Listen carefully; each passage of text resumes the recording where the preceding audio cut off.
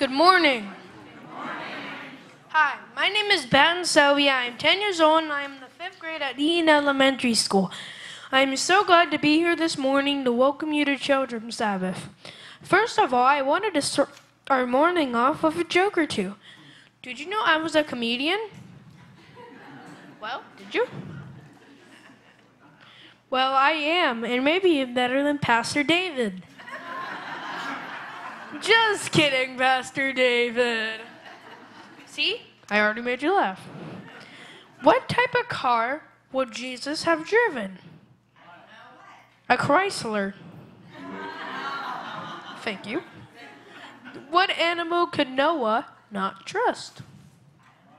The cheetah. Okay, now for the announcements. There will be a free shred event this Wednesday from 8 to 11 a.m. here at the church. Bring all your paper documents to be disposed of in a safe way. Our next STARS luncheon, STARS stands for Senior Stocking and Remembering the Seasons, by the way, is also this Wednesday at 11:30 a.m. in the fellowship hall. Sign up on the Deep Roots bulletin boards. I wonder if they get mixed up. Lastly, the Stir Not Shaken Adult Social for the 30s to 50s Club, my mom and dad's age, will be Thursday, May 18th. The RSVP deadline is this Thursday, so please see the bulletin insert on how to RSVP. Don't forget to book those sitters. That's all I have today. Enjoy the service, and thank you.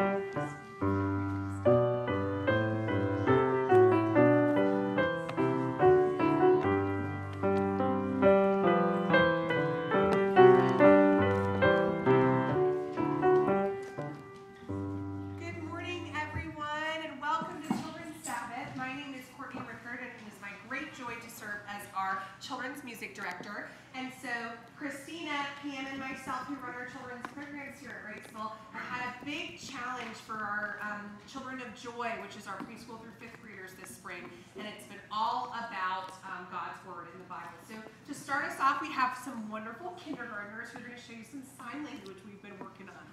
Ready? 1, 2, 3. The Bible. Yes, that's the book for me. I stand alone on the Word of God. The Bible. One more time. The Bible. Yes, that's the book for me. I stand alone on the Word of God. The Bible.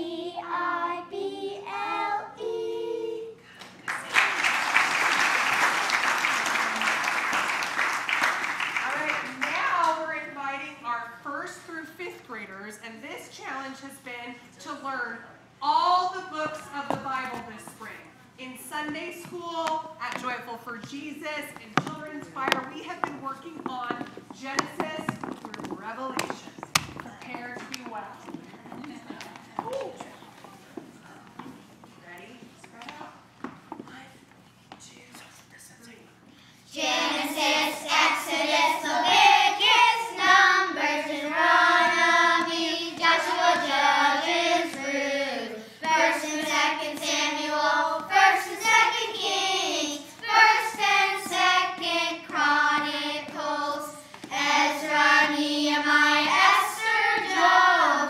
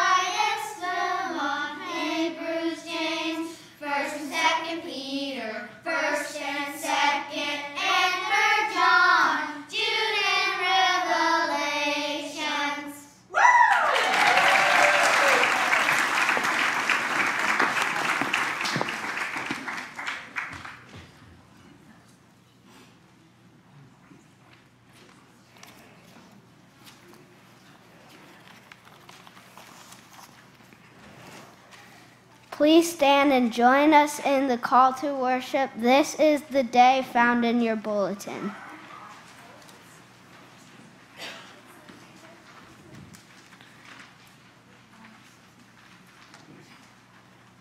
This is the day that the Lord has made. Let us rejoice and be glad in it. This is the day that the Lord has made. Let us rejoice and be glad in it. This is the day that the Lord has made. Please join us in singing the opening hymn found on page 600 in your hymnal.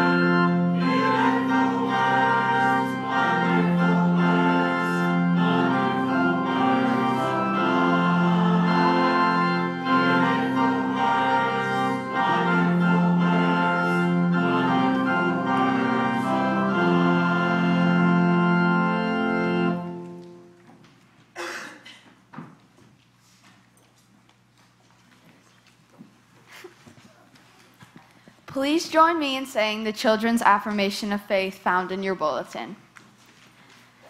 We believe in God who loves us and wants us to love each other.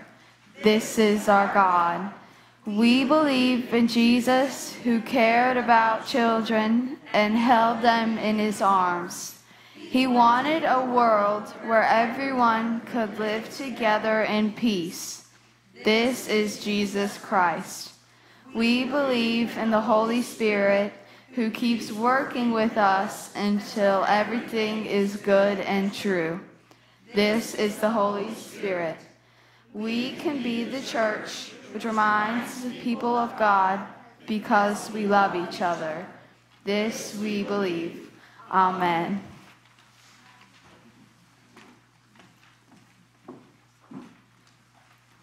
Good morning.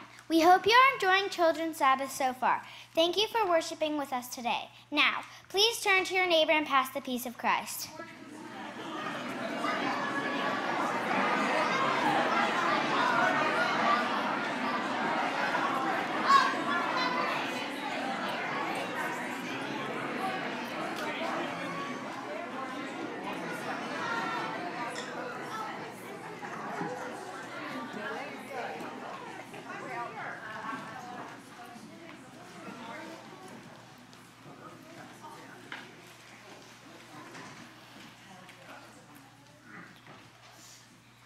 Today I will be reading Psalm 18, 1-6. I love you, Lord, my strength. The Lord is my rock, my fortress, and my deliverer. My God is my rock in whom I take refuge, my shield and the horn of my salvation, my stronghold. I called to the Lord who is worthy of praise, and I have been saved from my enemies. The cords of death entangle me. The torrents of destruction overwhelm me. The cords of the grave coiled around me. The snares of death confronted me. In my distress, I called to the Lord. I cried to my God for help. From his temple I heard my voice. My cry came before him into his ears. The word of God for the people of God. Thanks to be God.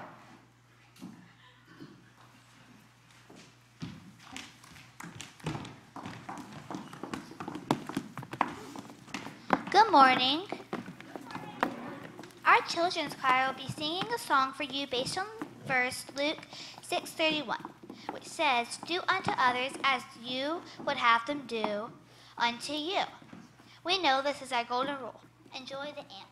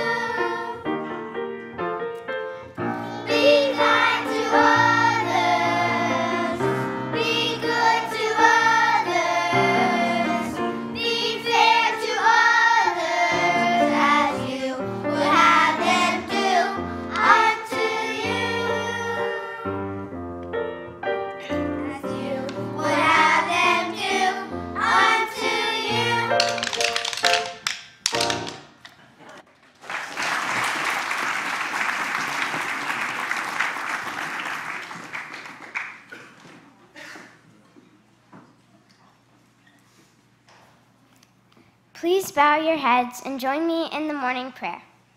Dear God, thank you for this beautiful Sabbath day and for our beautiful church family.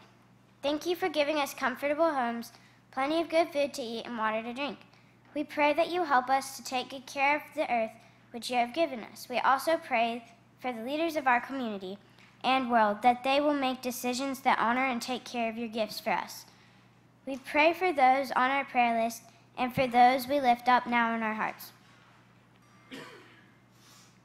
These things we ask in the name of your Son who taught us to pray, saying, Our Father, which art in heaven, hallowed be thy name. Thy kingdom come, thy will be done, on earth as it is in heaven. Give us this day our daily bread, and forgive us our trespasses, as we forgive those who trespass against us. For thine is into the temptation, but deliver us from evil. For thine is the kingdom, the power, and the glory forever and ever. Amen. Now the ushers will come forward to receive our offering.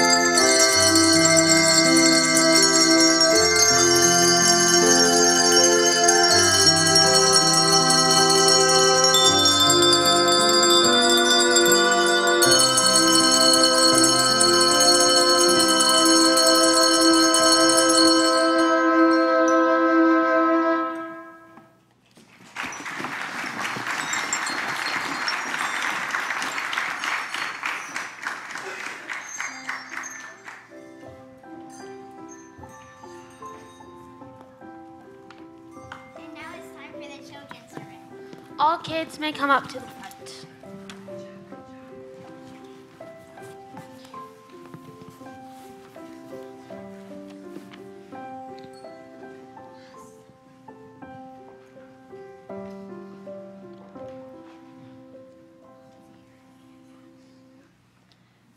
This is one of my favorite books, The Cat in the Hat.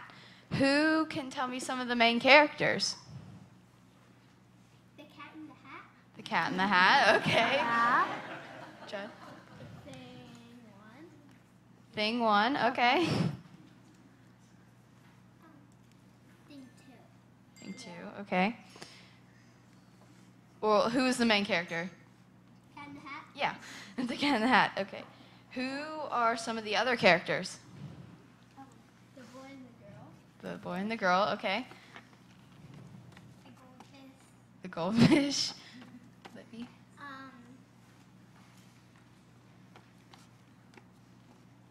The fish. The fish, okay. Yeah. Anybody else? The kids. The kids, Yeah. okay.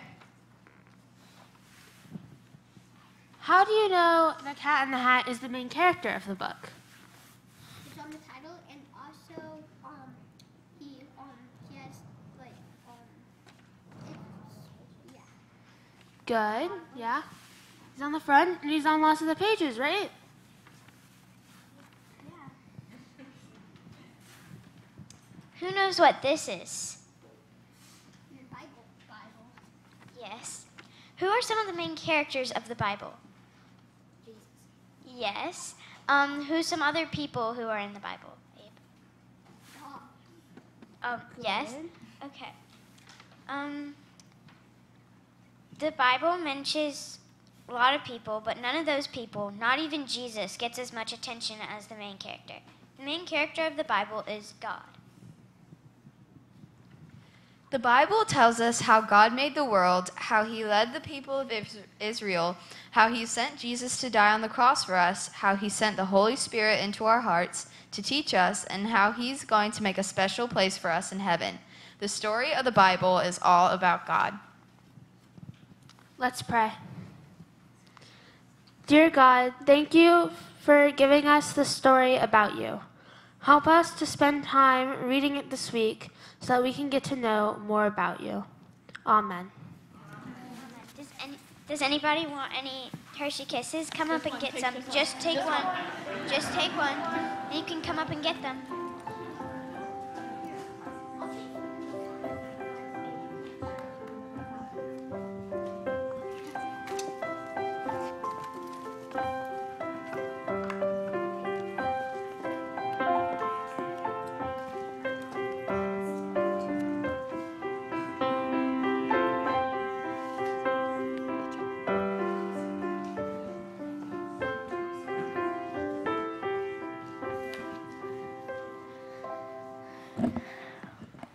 Good morning. The scripture lesson for today is from Mark chapter 10, 13 through 16. People were bringing little children for Jesus to place his hands on them, but the disciples rebuked them. When Jesus saw this, he was indignant. He said to them, "Let the little children come to me, and do not hinder them. For the kingdom of God belongs to such as these. Truly I tell you, anyone who will not receive the kingdom of God like a little child will never enter it." And he took the children in his arms, placed his hands on them, and blessed them. The word of God for the people of God. Thank you, Abe. Good morning, everyone. Grace and peace to you in the name of our Lord and Savior, Jesus Christ. It's good to be with you today. Some of you, including many of our children, have been here for 3 services today, and our kids have done such a great job. How about we give them a big hand?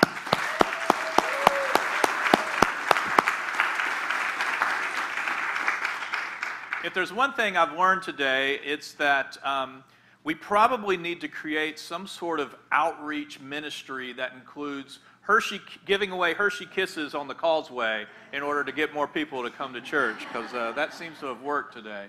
But actually I've learned a lot from the kids throughout the morning. It's great hearing Abe read the scripture about letting the little children come to Jesus. Hearing those words from a child himself, I think, makes it that much more profound.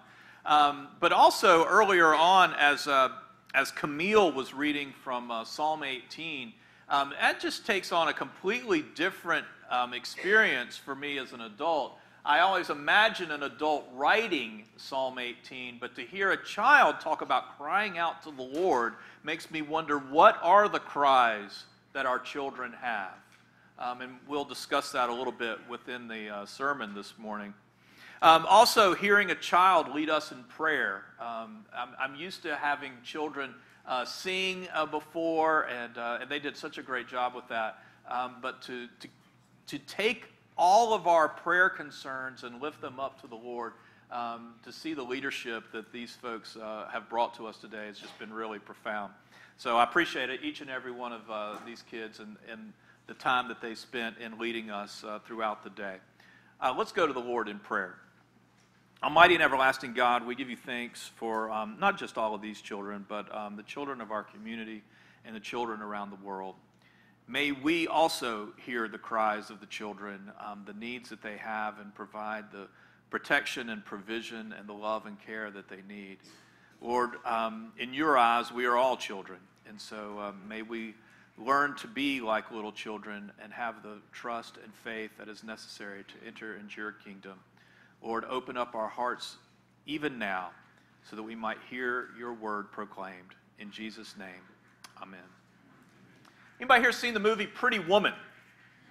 Just a few of you. Okay, great. Well, there's a famous scene in this movie, Pretty Woman, where Julia Roberts' character goes clothes shopping on Rodeo Drive in Beverly Hills. Now, if you've never seen the movie, it's a modern retelling of the Cinderella story, but that does not mean that it is appropriate for all ages, if you know what I mean. But if you have seen the movie, then you know exactly the scene that I'm talking about. Vivian, played by Julia Roberts, has been given plenty of money to go spend on some nice new clothes, but the sales clerks at the upscale clothing store take one look at her wild hair and her shabby dress, and they don't want to have anything to do with her. So Vivian goes back to the hotel where she's staying, and she speaks to the manager there, and she says, I'm supposed to buy a dress for this upcoming dinner, a nice fancy dress, and I've got all this money, but nobody will help me. So the nice hotel manager then makes arrangements for her to go shopping at a friend's store and gets everything taken care of. So then, the next day, with her new dress on and her hair pulled back and a fancy hat and fancy shoes and bags of clothes, she walks back to the first store, the upscale store, and she goes up to the clerk that ignored her the day before and says, Hi, do you remember me? I was in here yesterday. You wouldn't wait on me. You work on commission, right? Now, what does she say after that? Big mistake. Big, huge, right? And as she leaves, she says, I have to go shopping now. Obviously, Vivian is making the point that the clerks at the upscale shop should have taken her more seriously. Well, Christ's disciples in our story for today were about to make the same mistake. No, they weren't about to miss out on a huge commission, but they were about to ignore some really important people. Busy, pushed, stressed out about so many truly urgent things, they were suddenly intruded upon by a group of mothers who want their children to meet Jesus. Children, the disciples answered. We don't have time for children. There are sick folks to heal and lessons to teach and Pharisees to challenge and temples to cleanse and thrones to overthrow. We don't bother the teacher with children. And as the rejected mothers were about to turn away, Jesus realized what took place. Mark, the author of our gospel for the day, puts it this way. When Jesus saw what had happened, he was indignant and said to them, Let the children come to me. Do not hinder them, for to such belongs the kingdom of God. Truly, I tell you, whoever does not receive the kingdom of God like a child shall never enter it. Then he took them in his arms and he blessed them. The disciples almost turned away the very ones whom Jesus called the closest to the kingdom of God. Now, it impresses me on reading this story that Jesus took the time to laugh, hug, and play with little kids. You know, we could have included this scene in our Lenten series, for Jesus is on his way to Jerusalem. He was embarking upon the final episode of his mortal life. Jesus is journeying to the cross. Now, one would think, with all of that looming before him, he would have felt that the time for play and laughter had gone. But even then, even there, the Savior made time for children. There was something about them that got very close to the heart of our Savior. There's something about children that ordinarily gets close to the hearts of all who follow him. Now, we clergy, we usually steer away from using a lot of cliches in our sermons. They are weary, they are worn, most of you have heard them already, and a lot of them are actually directly opposed to the Scriptures. So it's best to avoid them whenever possible.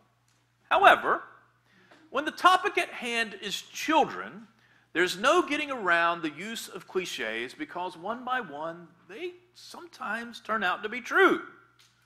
For instance, children really are our most precious natural resource. You've heard that before, right?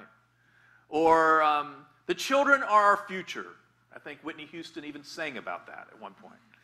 Or better yet, children aren't the future, children are the present. I like that one a lot. Well, if that's true, listen to these statistics. According to the Food Bank of Central and Eastern North Carolina, more than 12,000 children in New Hanover County are food insecure. 12,000 children in our county. I spoke with a social worker from New Hanover High School to prepare for this sermon, and she told me that district-wide we have more than 1,000 children right here in our county who do not have permanent housing. That doesn't mean they're sleeping under a bridge, but it's often the case they're sleeping on someone's couch because they do not have a home of their own. 1,000. The Center for Homeland Defense and Security keeps a record of all school shootings. When I graduated high school in 1989, there were 19 school shootings across America, which is 19 too many. When my daughter graduated high school last year, there were 302, including one that she witnessed with her very own eyes from just 15 feet away. Suicide is now the second leading cause of death of teenagers in America. Dennis Campbell, the former dean of Duke Divinity School, is unquestionably accurate in his assessment that we are guilty of giving our children too much to live with, but not enough to live for.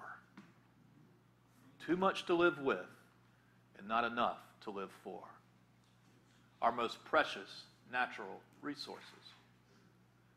And yet, look what's happening to them. Maybe those things aren't happening in your home, but does it happen to anyone we know?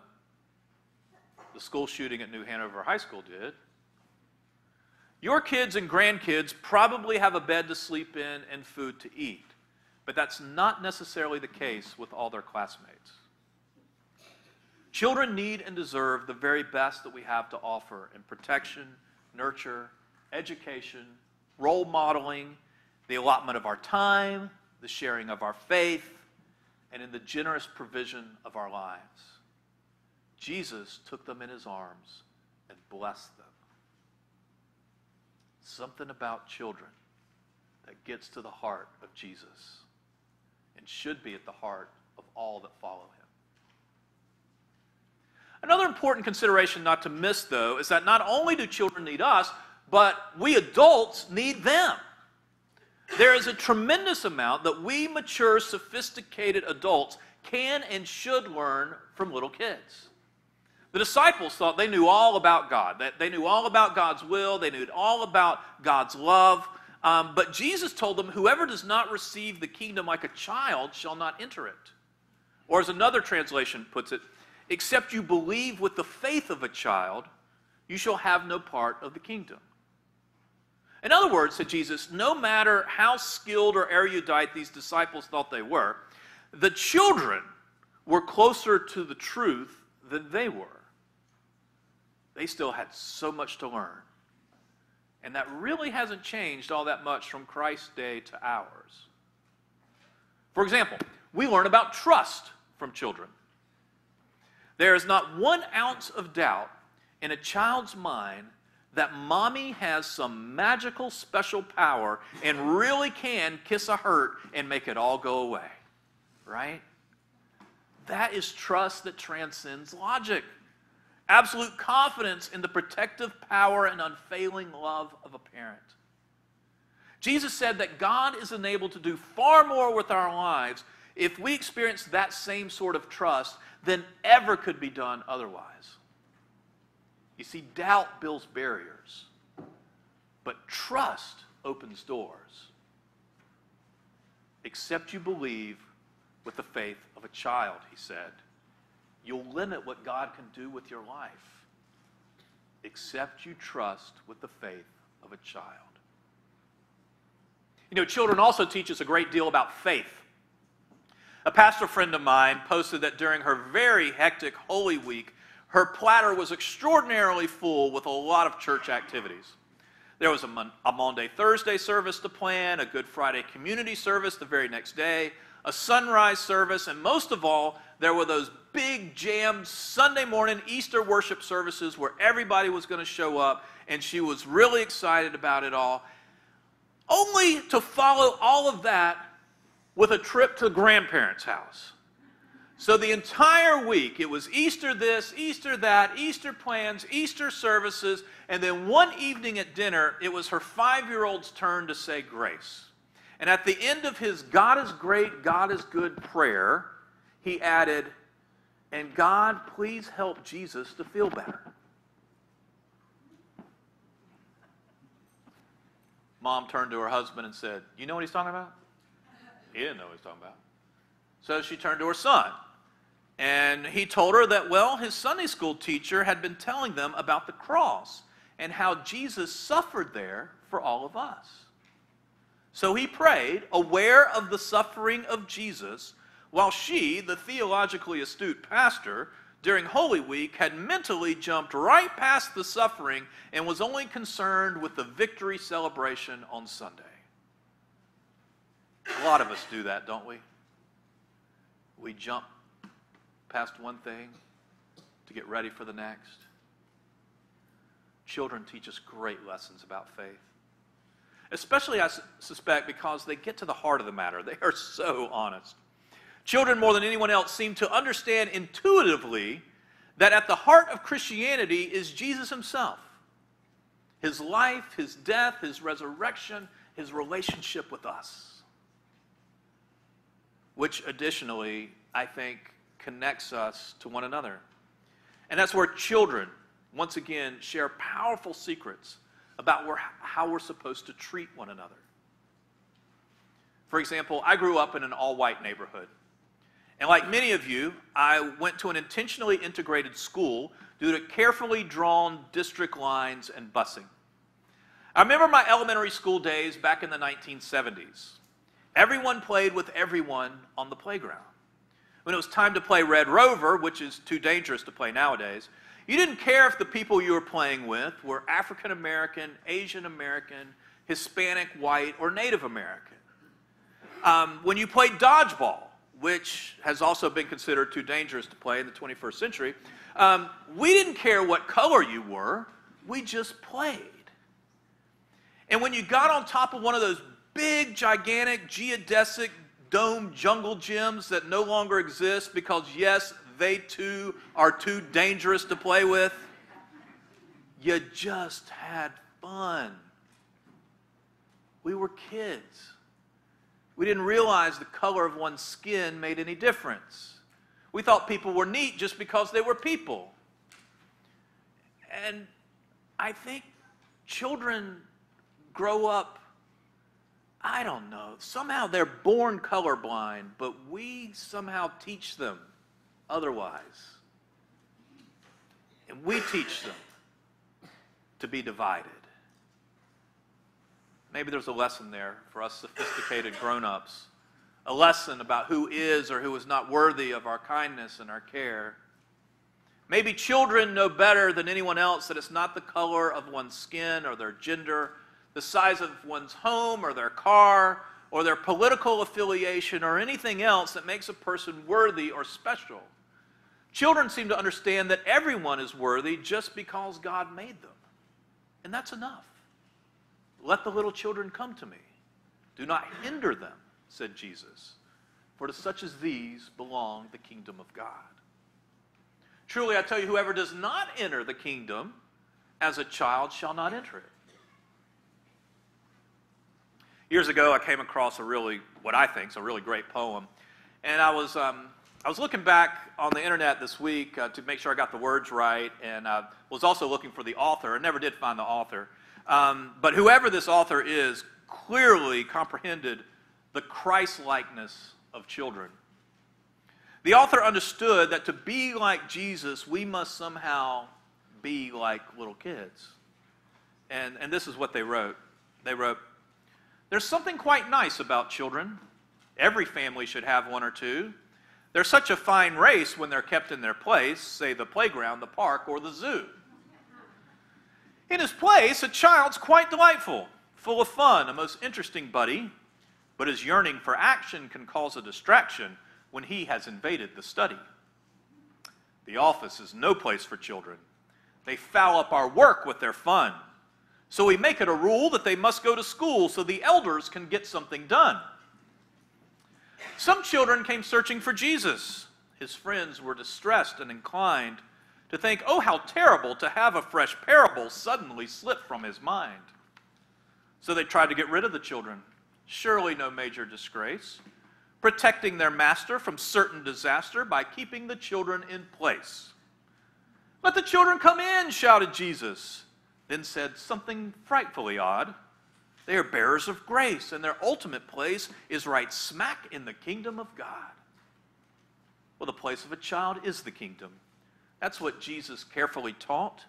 So the last time you did play some ball with your kid, you were closer to God than you thought. Let us pray. Almighty and everlasting God, we thank you for kids, for their life, for their love, for their laughter. Lord, for the ways that they grow, for the ways that they teach us how to have faith and trust and love. Lord, help us to take on that same innocence, that same yearning and dependence on you, our Heavenly Father. Lord, teach us to be more like the kids. In the name of our Lord and our Savior, Jesus Christ. Amen.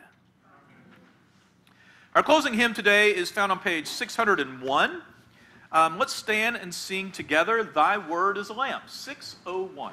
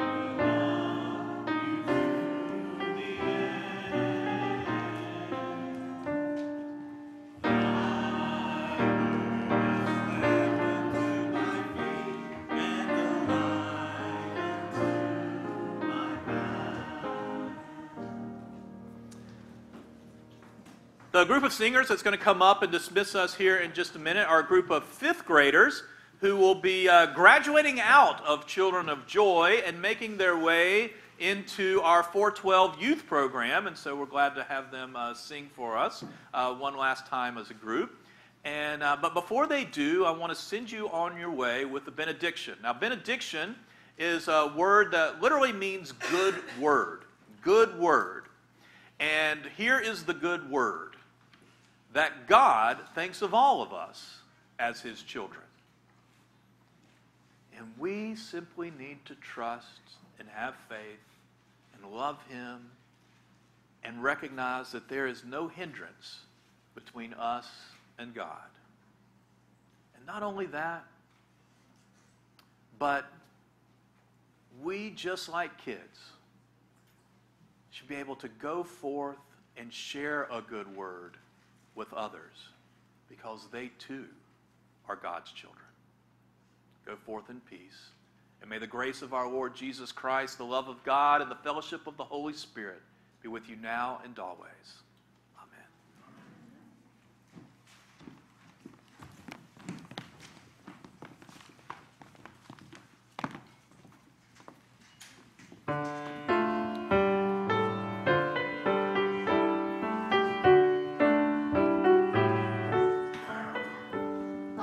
Praise